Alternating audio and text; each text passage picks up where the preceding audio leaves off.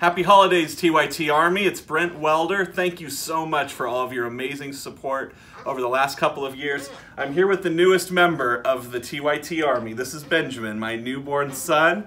We're having a great, happy holidays here, and really looking forward to 2019. You know, we have amazing momentum in the progressive community. I'm really hoping that 2019 will bring even more victories for Wolfpack. There's been a lot of momentum there, and we need to keep knocking down states.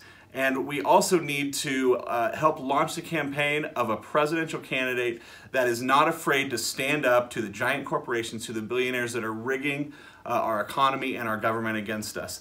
We're going to keep fighting for a Green New Deal, for Medicare for all, a $15 minimum wage, and most importantly, we're going to work as hard as we possibly can to get the corrupting influence of big money out of our government and out of our politics. So I'm really optimistic and looking forward to a great 2019.